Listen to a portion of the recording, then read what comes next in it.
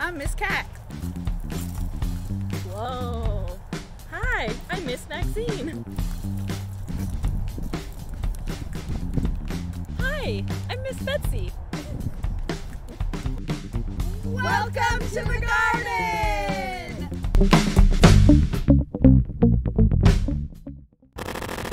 Hi friends, Miss Cat here, and I'm at the Lent School Garden. Today we are going to be talking about the parts of a plant and what a plant needs to be able to grow. So let's start with talking about the parts of a plant. Can you name all 6 parts of the plant? So let's use this tomatillo plant as an example. And as we go through the different parts of the plant, as I'm pointing them out, if you know the name, you can go ahead and shout them out. So the first part that I'm thinking of is the part of the plant that grows underground. And we can't see it here right now, but do you know what part of the plant I'm talking about?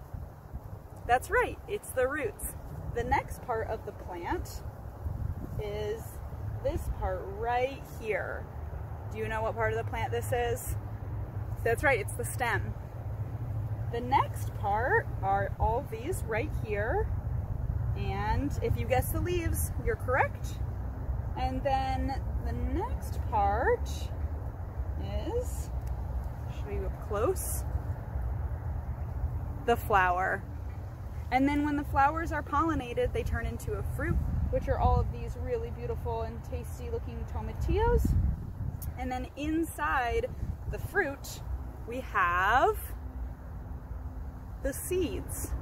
So that's all 6 parts of the plant. We have the roots, the stem, the leaves, the flower, the fruit, and the seeds. So to be able to grow as big and healthy as this beautiful tomatillo plant, plants need certain things, kind of like food. Do you think that plants eat pasta?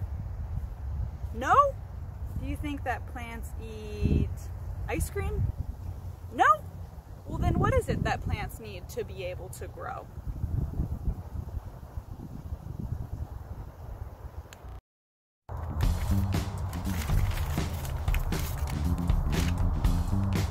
Oh, Jan, good morning. My name is Sammy Sunflower, and boy, I sure am hungry for some breakfast. What should I eat this morning? How about some sunshine? Ooh, that sounds like it'll be so good on my leaves. I'd love some sunshine. Nom nom nom nom nom nom nom. Yum. That was tasty, but I'm still feeling pretty hungry. I wonder what else I could eat this morning. How about some water? Ooh, I would love some water. That would go so well with the sunshine. Yum, yum, yum, yum, yum, yum, yum, yum.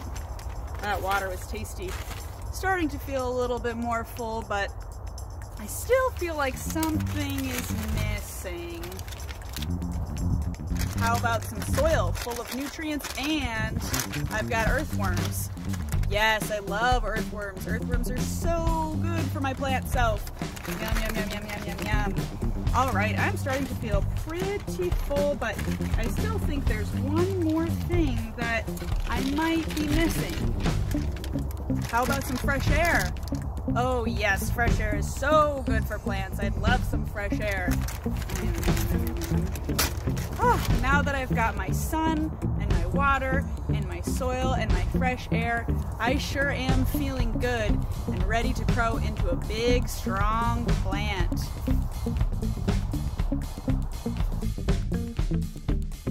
Are you ready for your garden challenge? So your garden challenge after watching this video is to draw a picture of a plant that you've seen before.